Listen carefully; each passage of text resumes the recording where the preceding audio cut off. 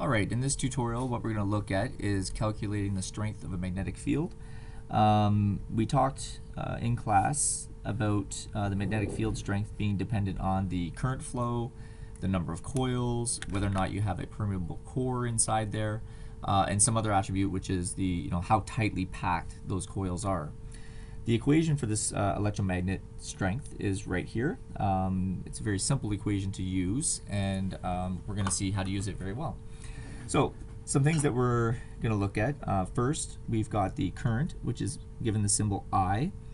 So this is here. This is the current. And as you recall from your previous work in grade 9, this is measured in amps A. N is simply, and over in this diagram here, we're going to change this to capital N. It's the number of turns of the copper wire or the coil. And this symbol here, mu, mu, Greek letter, refers to this core, and this is the permeability. The permeability. Because remember that this mu value, or this thing that we placed in here, is called the permeable core.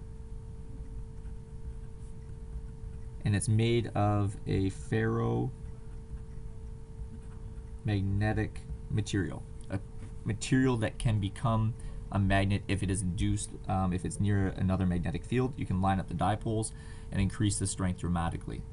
If you just have air in there, air has a multiplier of like a millionth, so 1/1,000,000th. It's tiny. You can get all the way up to other materials which have a high multiplying factor and can actually create a very strong magnetic field, like in MRI machines and things like that.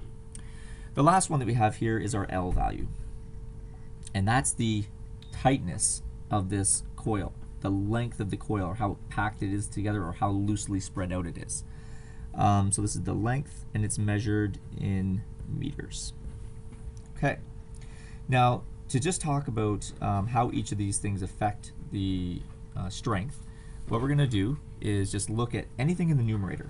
For instance, if you increase any of these objects in the numerator, you're going to increase the B.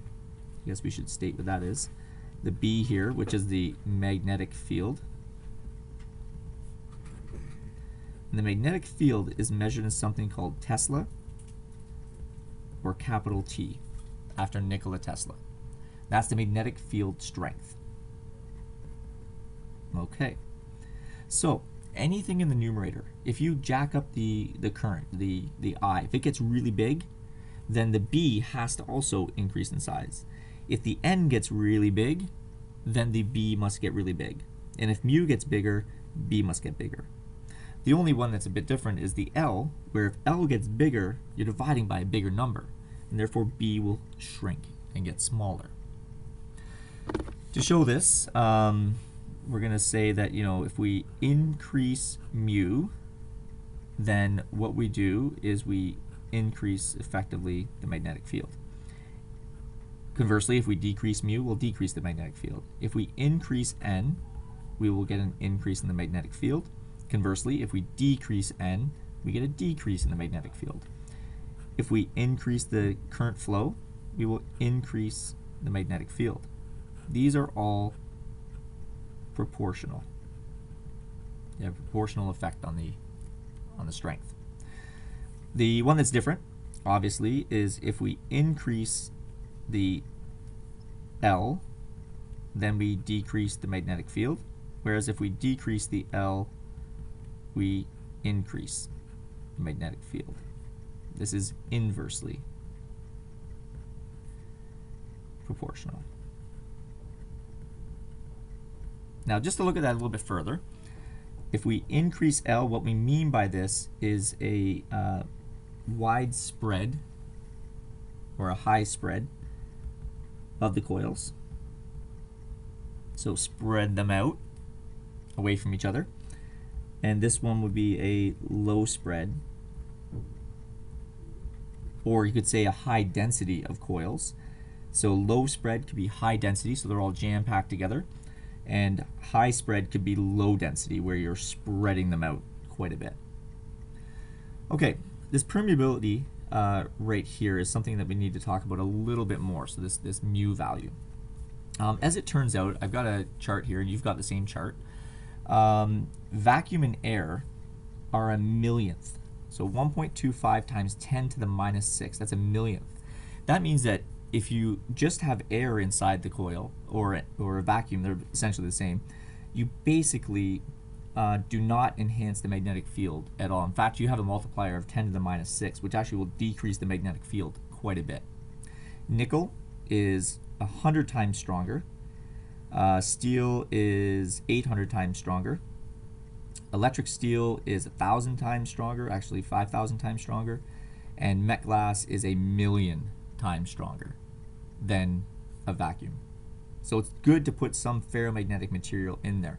This list is not exhaustive. There are thousands and probably hundreds of thousands of different permeable cores that have been tested by engineers and physicists and have very specific values and are used for very specific things.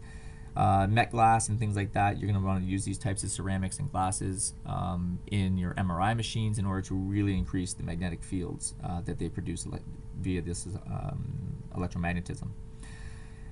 Just to help you out a little bit, some mathematics here. This 1.25 times 10 to the minus 4, remember that that's basically this. The decimal place moves to the left 4 times. So it was in between the 1 and the 2, it went back 1, 2, 3, 4. Okay? Same thing up here. In your calculator, if you want to put this into your calculator, you would put 1.25 and then you would press the EXP button, or on some calculators it's the EE button, and then the -4. Okay? That's how you type it in. Do not start using the 1.25 and then times 10 to the exponent -4. You're going to get it wrong because of order of operations in the calculator is different. So exclusively use this.